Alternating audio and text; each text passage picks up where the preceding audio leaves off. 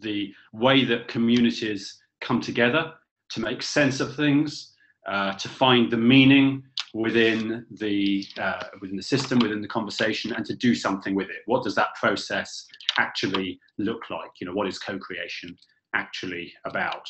Now, this is one of a number of webinars. Let me just do this. So we're in webinar number 9 of a series of 12. So I feel like we're making good progress through the work around social leadership. The previous 8 webinars are all up on YouTube. So if I don't scare you off today, do by all means jump back in to explore social leadership up to this point. Starts by looking at the foundations and the context, and then building our capability within it.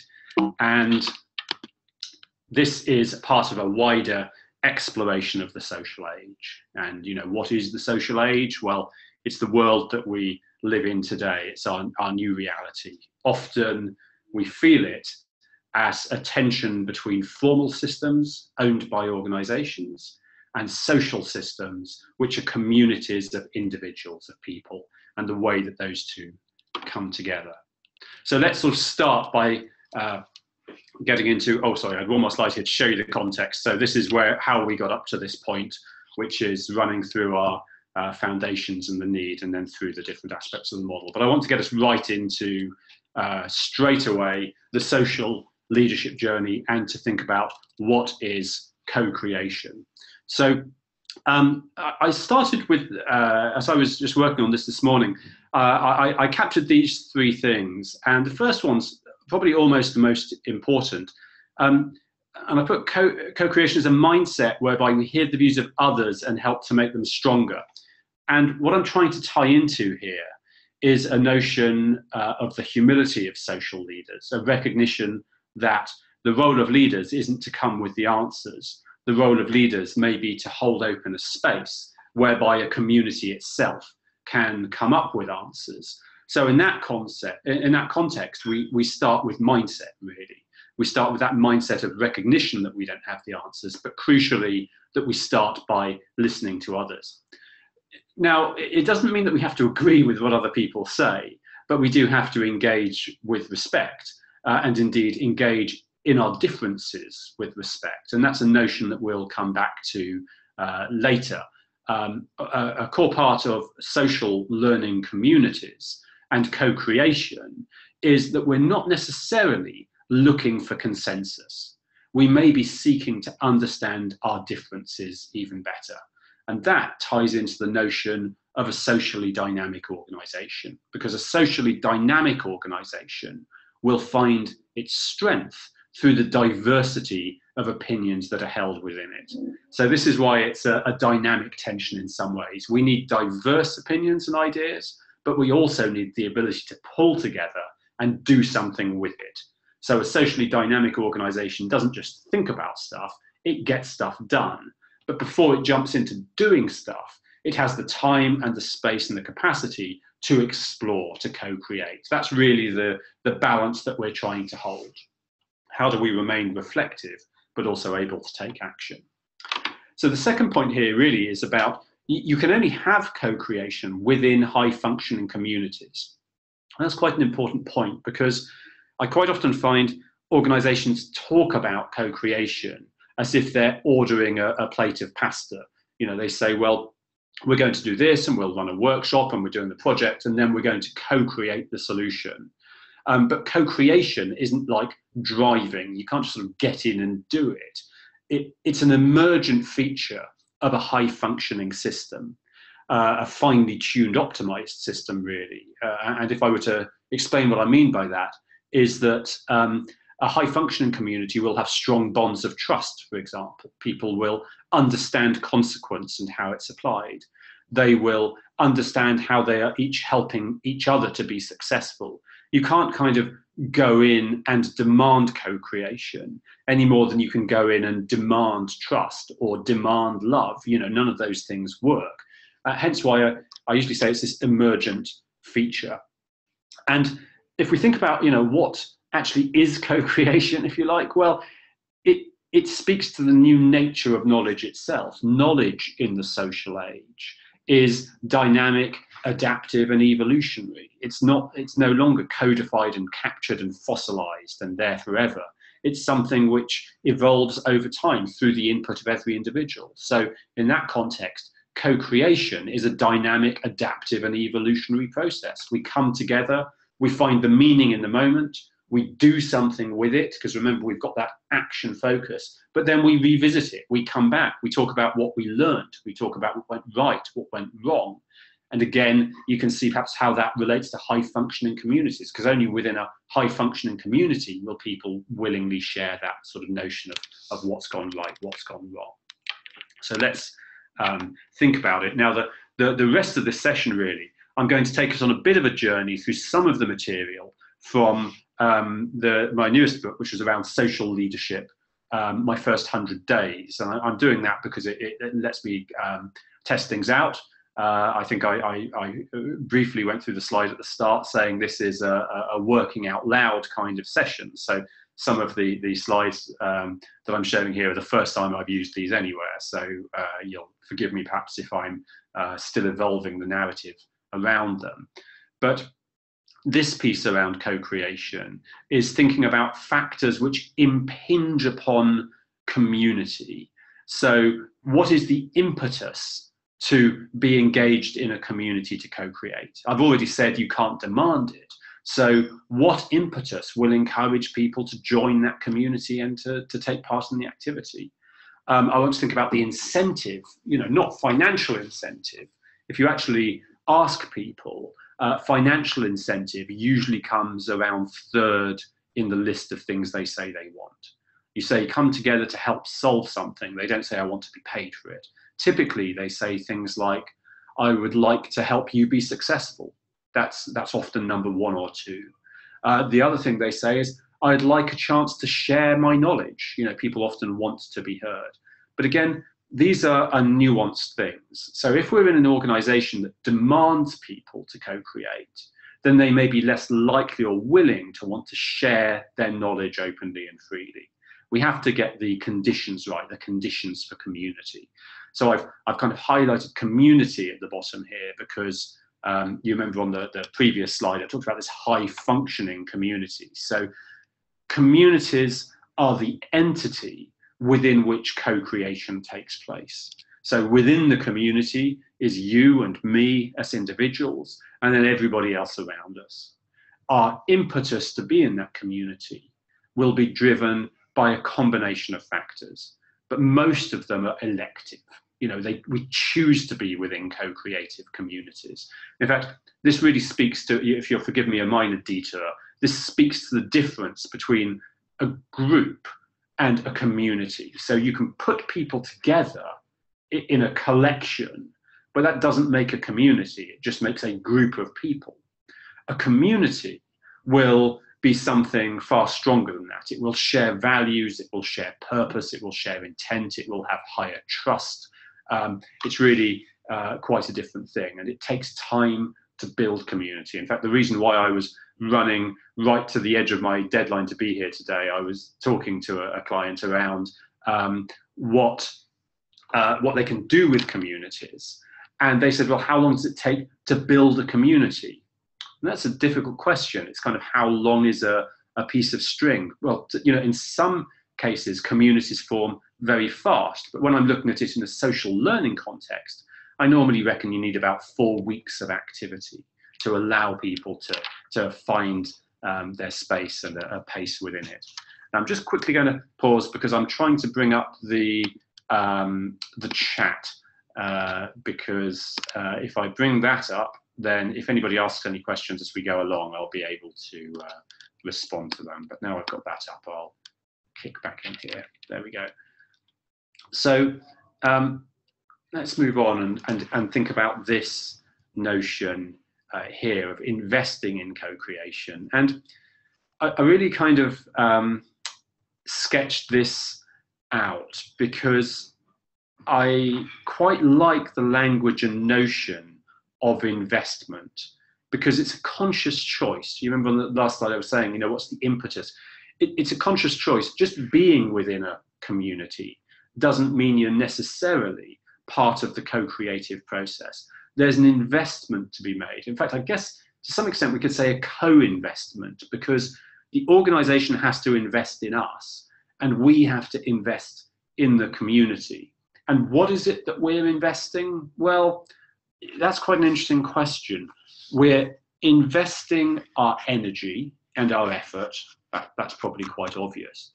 We're also investing our reputation to an extent. So by being within a community and being willing to take part in co-creative conversations, we are putting ourselves on the line. We're exposing ourselves to risk. You know, we might say something stupid. I might say something stupid today. You never know. It's a, it's a fair bet that over the course of an hour, I'll say something and stumble over it. And these are the risks. Co-creation is inherently about risk. You might remember I said earlier that it's not about consensus. It's not about a right answer. It's about exposing ourselves to a range of right answers. That's why it starts with this mindset, almost a mindset of uncertainty or pragmatism, a willingness to accept everything that comes with it. So the investment from the individual can be about that, their time, their energy, their effort. It may also be things like their knowledge or their specific skills and capability. So, I may be part of a co-creative conversation and offer to take a storyteller role to help to sketch up or draw what we're talking about. Similarly, I may rely on other people to do that kind of thing. It's very much almost a barter economy. A high-functioning community will be able to draw upon these diverse skills and ideas and be stronger as a result of all of those different inputs. So I thought I'd share here an earlier piece of work. You might even be able to notice it's slightly more pixelated because I drew it on an earlier version of the iPad.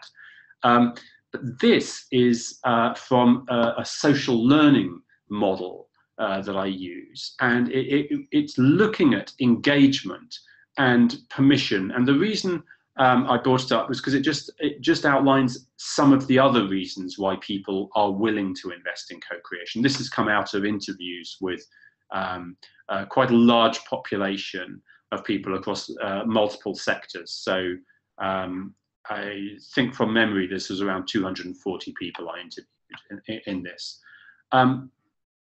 People talk about companionship. It's quite a key part of community, especially in disrupted organizations. They find a certain companionship from being in this democratized space where they can be part of the solution finding. But again, you can imagine that companionship only comes if the community has trust and a sense of well-being at heart. Generosity, I've always already mentioned this. People are generally generous with their time if we create an environment where they're able to be. But competitiveness is another thing. And I remember the results were quite skewed in this. In some of the more science and engineering companies, they showed a higher propensity to competitiveness. Now, maybe the sample size wasn't quite large enough to generalize out of it, but you can encourage engagement in co-creation by making it somewhat competitive. That may tie in with incentives as well, actually, and reward. Excuse me, I'm just jiggling my screen slightly so that I can still see all the different parts that I need to see. There we are. Curiosity was another very interesting aspect of co-creation. So a sense of shared exploration and questing is nice. This is especially true in organizations that are held deeply compliant or sort of held in place and have a very low permission to explore. Sometimes by creating co-creative spaces, people can claim or be given a high permission to explore and to be curious. And curiosity is quite an interesting feature of learning. It's something that we do when we're young.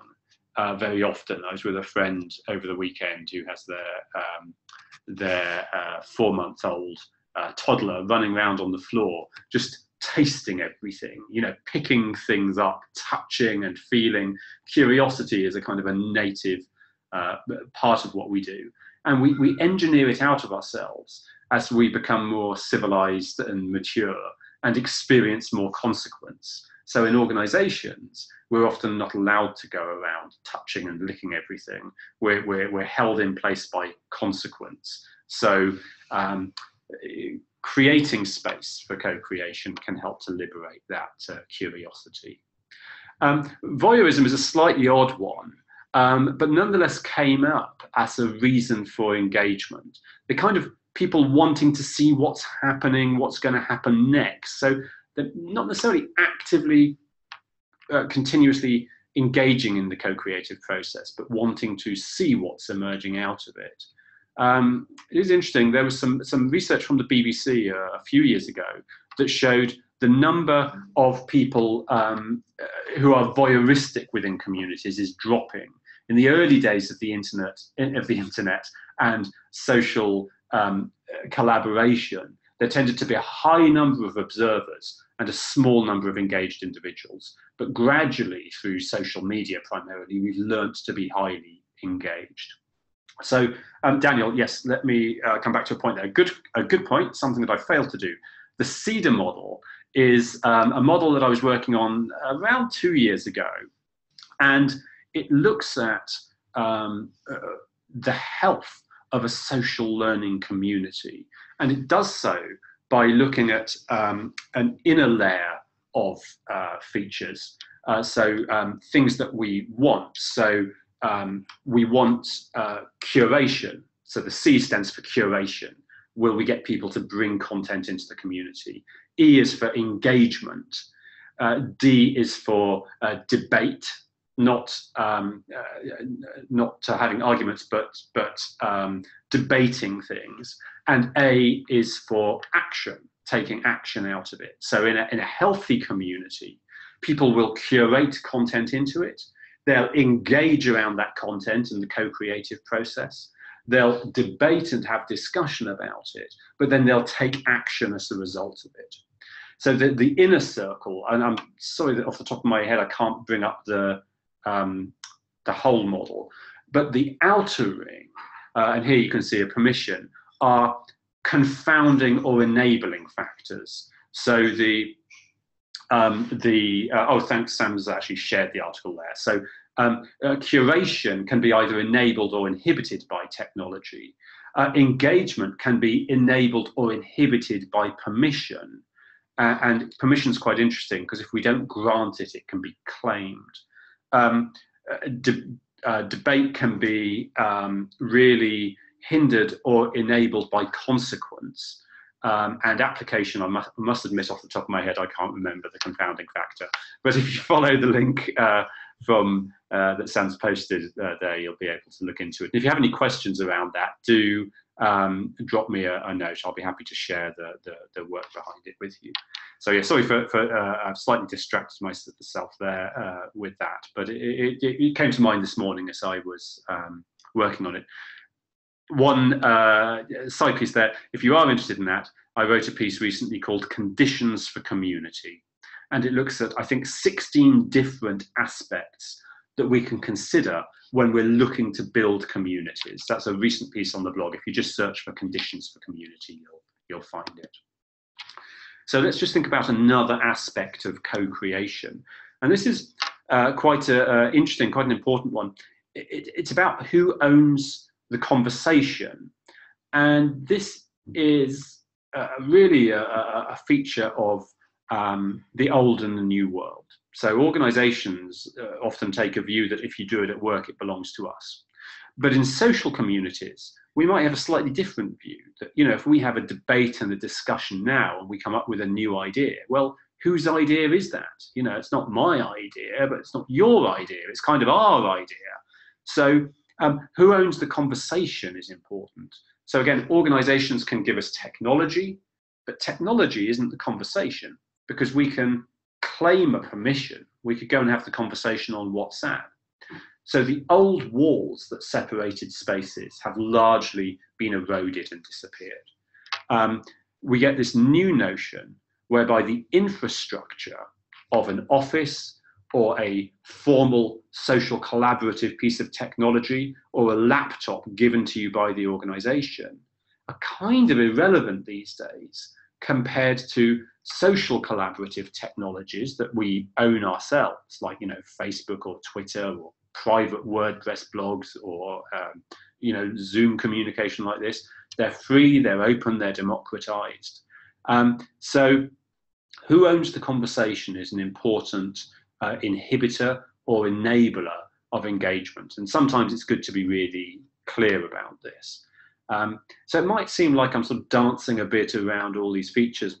They're peripheral, but I don't think they are peripheral. In fact, it's not that I don't think it. The evidence shows us they're not peripheral. So in the landscape of trust work, which if you haven't been following it, is a global research project around trust that I'm running this year. We had 5,000 people take part in the prototype work, and people said they trust formal technology about 30% less than they trust social technology. So if the organization gives them a piece of technology to collaborate on, they trust it less than technology they own themselves. And if you actually look into that and say, well, what does that mean? How do you trust it less? People say, well, we're less likely to be generous, we're less likely to engage, we're less likely to share, because we don't control consequence. The control of consequence is very important. And in fact, again, if you're interested in that, and thank you, Sam, for doing such a kind job of chasing down links, there are 2 articles that relate to that. One is around the sphere of consequence. I shared a new piece around that recently. And that looks at how consequence is applied. In fact, that's probably the best piece to look at. But the ownership of conversations is something that we need to address quite directly if we want to encourage co-creation. And then let's just think about reward. I said early on that reward isn't specifically financial. People often don't want financial reward. And I'll give you sort of 2 bits of evidence around that.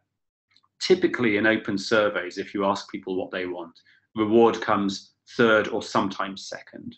In the trust research, where I asked what, if your work is valued by the organization, if your input is valued, what type of reward do you want? About 40% of people said they would like financial reward, but 60% said they would like reward in the shape of opportunity, about the ability to build legacy was quite important. So effectively, the way I read it is that what people really want is some kind of hard currency of trust, not necessarily of money, which they can take forward. So the social contract between organization and individual becomes, if I take part in these co-creative spaces, if I'm engaged within the community, if I help to solve problems, what I want to be building are further opportunities and the ability to engage in different spaces. It's really quite fascinating how strongly that came through in a number of aspects of the trust work. Probably one of the key pieces is 54% of people, so just over half, said what they really want is freedom to explore. And when you ask what do they have, they say they typically have constraint and control. So they experience constraint and control, but what they want is freedom. And again, this speaks to an interesting point. We sometimes feel that we're having to train or educate people in what they need to do. But often what we need to do is get out of their way and let them do the things that they actually really want to do. I was having quite an interesting conversation with someone senior in a global organization yesterday who was saying, I really wish you could tell me what we need to do in 15 minutes. How can we transform our organization? And I said to them, really, you kind of could have that conversation, because what you need to do to transform your organization is transform every aspect of what you do. You have to experiment and explore and be curious and develop a culture in your organization that is open and welcoming of new ideas and has this deeply held ability to be curious. But what is our typical experience of organizations, even good organizations? Our experience is often one where good ideas lose momentum and energy, are drained of permission, are denied, are deferred, are caught up within the busyness of the everyday. And that's a challenge for us. We have to get out of our own way sometimes. So reward is a significant thing. We need to consider it. But as well as financial reward, and occasionally financial reward can be relevant. And incidentally, again, if you survey people, what they say is, if my input creates value for the organization, so if you're able to make money off the back of my input, I kind of want to see financial reward. But if it's just helping us to be better, then they may want those other types of opportunity. But there are other types of reward, and the most important in terms of social leadership is reputational reward. So if we look back to the model itself, the social leadership model, we'll see that, in fact, let me just sort of jump ahead slightly. And remember, I said in a working out loud session, I reserve the right to jump around a bit. In the model here, you'll see in the northeast quadrant, reputation. And in terms of developing social leadership, reputation is the turning point. As people build reputation, then they will be awarded social authority.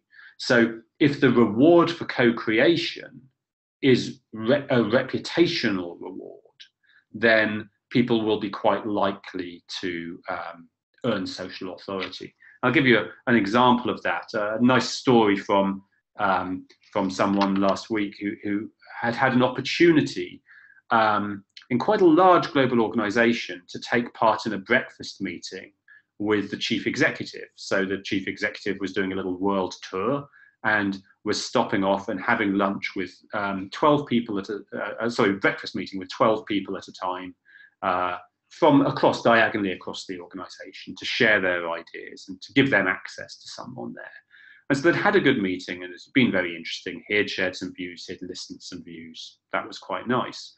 And she described this story where a couple of weeks later, she'd had just a nice personal email from that person saying, I was just reflecting on our sessions and I just wanted to thank you for sharing what you did. I think it was quite a brave thing to do. So that's, is it daft? Is it stupid? Well, of course it is. Maybe they sent the same email to everybody. But it reflected almost that humility of leadership. It reflected their willingness to engage with it. And that's really what social leadership is about. It's about a humility, a willingness to invest in others. And of course, authenticity is quite important. We did one of the earlier sessions around authenticity. And if it subsequently turned out, if she shared that email with somebody else and they said, oh, I got an identical email, just with the name change, then suddenly the action would lose its authenticity. So it's an interesting thing with social systems. You can't cheat them. Authenticity is a function of that kind of genuine imbued power. So I quite liked their story. So let me jump back. Here we are on reward. So yeah, we think about different types of reward, and reputational reward is very significant. If you were here on the last webinar, you might recognize this slightly oddly drawn fellow. And the reason I put him back in here today is that, of course, none of us are perfect. Not even all of those amazing enough to be joined together here today. And this really speaks back to the mindset piece. If we go into a co-creative space believing that we are, A+, perfect, have all the answers, we're not really engaging in co-creation, we're just broadcasting. But if we go in with a humility to listen to the views of others and truly to co-create, then maybe we'll be in a better place and maybe we'll be a little bit further down our journey towards social leadership. So let's just think about a few of the factors around the edges of community now.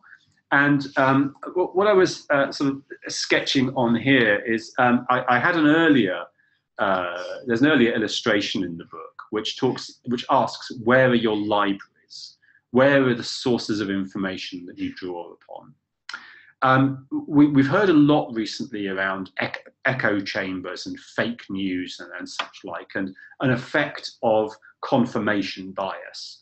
And confirmation bias is a really fascinating and enjoyable sociological principle of how we tend to reinforce what we already know. We tend to do that. So part of co-creation, both individually and for a community, is to think about, do we have bias? So what do I mean by that? Well, I'm working at the moment in the National Health Service in the UK, our healthcare service, and working with communities of practitioners. You can start to ask the question, is everybody in this community a nurse or a consultant, or is everybody an accountant? Is there actually bias within our community? How many of the voices that we have around us are voices of agreement? And how many voices are voices of dissent? And I find that's quite a useful barometer. In fact, maybe I'll draw another illustration for this called the barometer of dissent. You kind of need both. So in a healthy community, you will have difference. If I share an idea and you will say, that's a brilliant idea, well, I might feel better because you're confirming what, of course, I already know. But that doesn't necessarily mean it's a good thing. So if we are trying to build, to curate our co-creative communities, we probably want to ensure that we don't have too much confirmation bias. We need a broad range of opinions and views. And this, of course, is why social leadership has quite a strong relationship with work around diversity and inclusion, because I would argue, indeed, I think I do write it explicitly in the book, if we only hear a subset of voices, and we only hear those voices that agree with us or look like us or think like us, then we're weaker for it. We lack that diversity of thinking and approach. So this, believe it or not, is supposed to be a battery. It's maybe not a battery that Elon Musk would be proud of to power Australia, but it is a battery, and it's about co-creative power and a sort of encouragement that we spend it wisely. So you remember earlier on I talked about investing in co-creation. Well, we all invest our time and our effort and our energy and our trust in different ways. But the bottom line is, it's not a limitless source of power. Communities can't run on empty. We have to nurture and engage them and support them. So if we want, as individual social leaders, to benefit from the co-creative power of our community, we also have to invest and recharge our community. So there may be times when I reach out to you and say, can you help me with something? I've got a problem, something I need to think through, something I need to work on. But if I want that power to be there when I need it, then I also need to invest in you and in the wider community. And that comes down to a notion of reciprocity. I normally say that engagement in a social leadership context is about an engagement without an expectation of reciprocity. So I engage in the community, but I don't keep a tally. So I don't say, I'm going to help you, Amy, because I think that you're going to help me next week. I engage, much as I said at the start of the piece, I engage to help you to be successful, and in a belief that by doing so, I'm helping the community to be successful. And if the community is successful and engaged and has high trust, then we'll be able to draw upon that power when we need it. And in fact, it's nice to see you here, Amy. It's nice that you've joined us, because of course it speaks to one of the features of community, that within a community, there will be some people that we will know a little better, some people that we won't know as well. And hence why we have to be very conscious of those internal dynamics of community to earn our trust through our actions, not to sort of assume it or just to liaise with a subset of that community rather than the whole thing.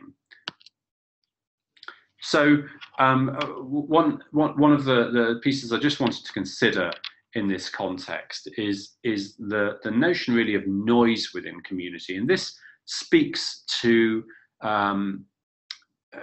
something that I talked about earlier in social leadership. So if you're interested in the notion of sort of signal and noise, look back to the earlier webinar on storytelling and on sharing. So when we talk about sharing, I say that a role of social leaders is to add signal, not just add more noise, because social systems can often be very noisy systems, and indeed organizational systems tend to be extremely noisy. So a core skill for social leaders is to help to filter the signal out from the noise. Now, how do they do that? Well, co-creative communities can effectively be that filtering mechanism. And why do I say that? Well, kind of because you can throw a lot of stuff into a community, but you'll pretty rapidly work out what it is that the community finds valuable. So funnily enough, I was looking for a video on YouTube night before last, because the wheel on my luggage broke, and I thought, well, I've got to change the wheel. How do I change it? There was no obvious way to change it. And of course, a quick search gave me a variety of YouTube videos, but I went for the filtered option. So I looked for the one that had the highest number of views and likes, on the basis that it's been pre-filtered by the community. In that case, not a community I know directly, but that notion of social filtering is quite central to what communities can do at scale. So if we think about it like this, why would you invest in social leadership as an individual? Or why, as an organization, would you invest in social leadership? Well, the answer is really because of this filtering capability. We need an ability to hear the relevant, important signals within a noisy environment. And we can either rely on our own brilliance to discover them. Well, you know, good luck with that. Maybe that'll work. Or we can use this kind of outsourced capability of our community. So signal from noise is quite an important feature. I thought I'd just relate this piece back into the notion of the socially dynamic organization. I think I've mentioned that once or twice. And again, if you're interested in that, you can see on the blog probably two pieces which are relevant. One is just an overview of the socially dynamic organization. And the other, if you look for, would be sketching on the design principles of the socially dynamic organization. And both of those are new pieces of work, looking at what does all of this mean in the context of organizational design. You know, what kind of organization do we want? And I'm sharing this because these notions of agile almost tie in to notions of co-creation. So unconformity can be a strength. You know, conformity can give us one type of strength, but it tends to be quite narrow and brittle. Whilst the diversity of thought and unconformity can give us those stronger social learning communities. So you remember I said earlier, engaging in our difference can actually help to make our community stronger. If we just engage in similarity, if we just have a conversation amongst all those people who believe in us and agree with us, then we're kind of making ourselves brittle. We're reinforcing the confirmation bias. And you'll see here on the left, I talk about social filtering, and that's that piece about signal from noise. So if we have a strong population of social leaders and we have a strong ability to filter the signal from the noise, then maybe we can be truly more agile. You'll see at the bottom, we talk about being deeply fair. Well, this ties into these notions of reward and ownership of the conversation. Only if the organization is deeply fair can it reap the benefits of co-creation. It's not going to get it just by giving you an iPad and a piece of technology, or by saying you're now part of a co-creative community. None of that counts for anything.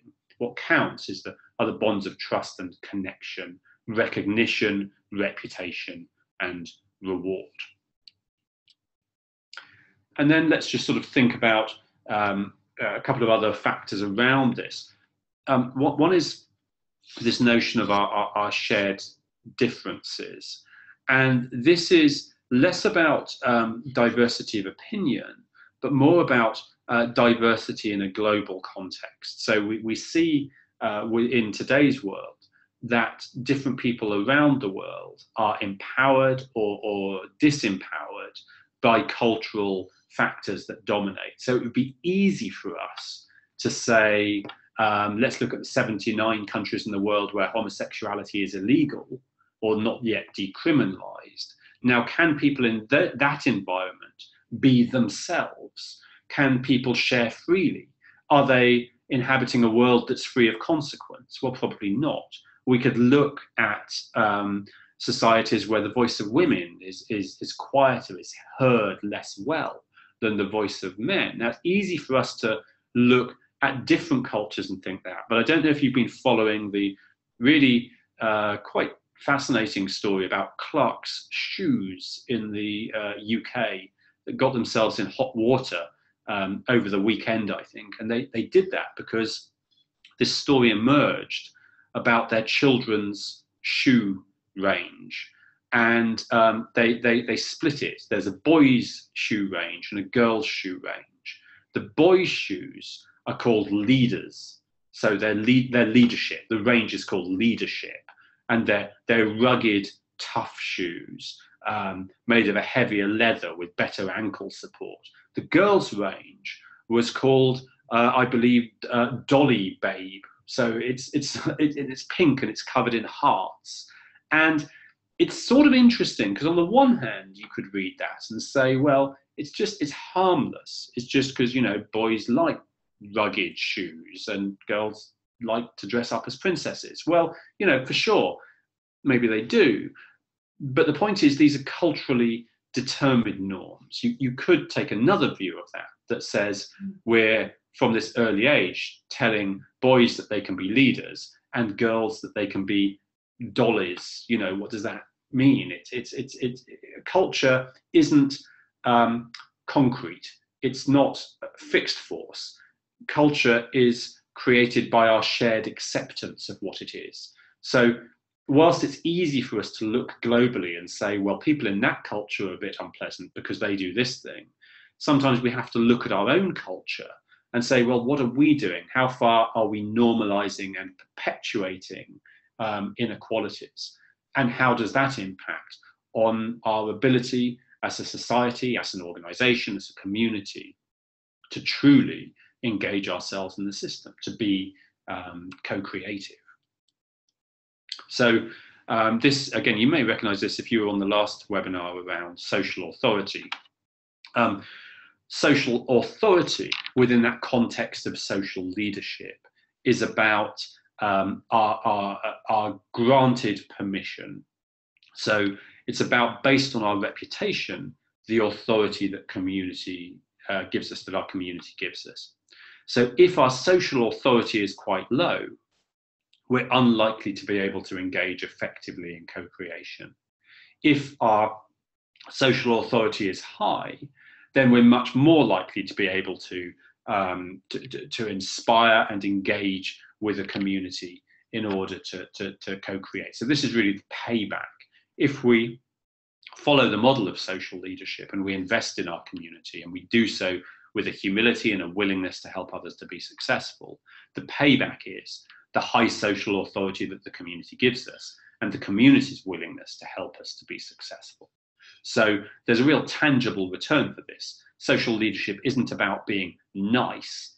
It's not about sort of being kind because it's a soft force. It's about effectiveness. It's about our ability to collectively think our way out of trouble, to innovate. I'm quite excited tomorrow. I'm kicking off an innovation program with a big telecoms company where we're focused on taking individuals out to experience over 100 different organizations. They get to spend time in all these different organizations to explore what innovation means. But to do that, they have to go into that experience with a humility to accept that their organization doesn't have all the answers. They're going out there to curate new ideas, and then they'll come together to co-create what they need to do about it. And that's an approach an organization can take to be more innovative, to change. But you can't do that if you don't have social authority. So This piece really is a core, who is left voiceless?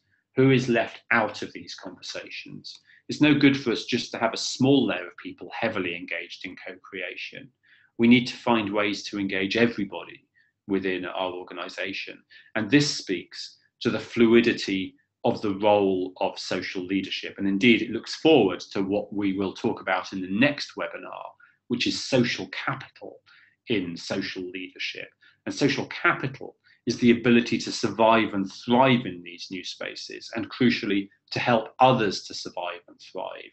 So a socially dynamic organization will have a broad level of engagement across all of the individuals, with nobody being left out, because cultural norms or regional norms disempower them and remove their voice.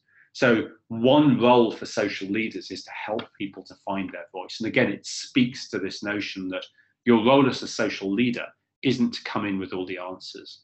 Your role may be to help other people to find their voice to come in. It may be a nurturing role, a developmental role. It may be a recognition role. It may be a storytelling role. But the roles of social leaders are very fluid. And again, if you're interested in that, if you either go back to the webinar on community or look at the blog posts on conditions for community, then you'll see some pieces around that as the role of social leaders to help people to find their voice. So I thought, just to draw us to a close, I'll just revisit a couple of pieces. I feel this one's important. Humility is the foundation of social leadership, this notion of action without reward, of respect, of tolerance, of fairness. In the language that I've used in the webinar today, it's about avoiding confirmation bias, about helping people to find their voice, about building high-functioning communities. It's this old notion, if we think we have all the answers and we're just looking for a rubber stamp or validation, we're missing the point. The point of social leadership is to hear diverse voices and to be more effective as a result of that. So this is the model that we've been working through. This is what sits in the Social Leadership Handbook and now in the 100 days work. I sometimes like just to revisit the structure of it, just to sort of ground what we've been talking about today. We start on the left. Social leaders choose a space. What will they be known for? Where will they build their reputation? Social leaders need to be great storytellers and, of course, story listeners. They need to hear the voices of others. They tell stories not just in formal channels, but they also can engage effectively in social spaces where their formal power counts for nothing. And they share, as we talked about earlier, to add signal, not just noise. In the second section of the model, we look at community. Social leaders will be part of many different communities, and they will help those communities to become high-functioning. Remember at the start, I talked about high-functioning communities, communities that are bonded by trust and respect, communities that seek to transcend confirmation bias by having space for the voices of difference, by being equal and inclusive. By doing this, we earn a reputation. And if we earn a reputation, we may be awarded social authority. And again, I've talked a little about the benefits of social authority. You can't buy it, you can't demand it, you can only earn it. Here, we started talking about co-creation in the final section of the model, the way that communities carry out social filtering functions, help us to separate signal from noise, help us to be more effective. What conditions need to be in place for co-creation to take place? How do we recognize people? How are people incentivized? How are they recognized? How are they rewarded? From here, we'll go on to look at social capital in social leadership, specifically this notion of how we survive and thrive in this space and how we help others to do so. And then to look at collaboration as the closing of the circle. How do we collaborate widely and effectively? So the next webinar, which is in around a month's time, there's a full schedule on the website, is going to be looking at that piece around social capital. A couple of things here. The Social Leadership First 100 Days book is out now.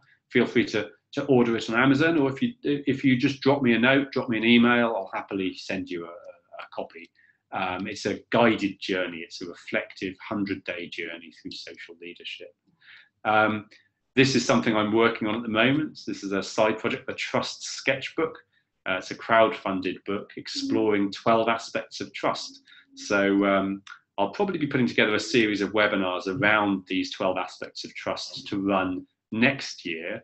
But if you're interested in trust, then stay engaged and be part of the landscape of trust research. There are my details to stay in touch.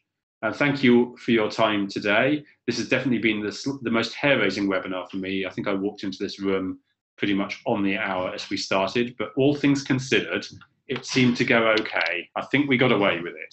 So thank you everyone for joining. I've got time for questions. Anybody who has questions, please do throw them in. Yes, Julian, thank you. That was a really good, great event. You did make it just in the nick of time, but it wouldn't have shown if we hadn't mentioned it, I don't think. So very well done. I think you've picked up questions as you've been going along. There's no new ones at the minute, but if anyone does have a question for Julian, do feel free to type it in here. But of course, if something occurs to you after this session finishes in a few minutes, as Julian's shared his contact details there, you should be able to find him. I can vouch that he does respond to pretty much everything that you send through. I'm sure he'd be happy to have the conversation with you. Just to confirm, the next session is in 3 weeks' time, September the 5th, and that's 5 p.m. UK time, so the same time as today, and that's on Social Capital, number 10 in the series. If you do want to revisit any of these sessions, including today's, but please give us a couple of days to upload it, you can visit the YouTube channel of CSALT Learning, and there's a dedicated playlist there just for the webinars. No new questions so far, but a few thank yous.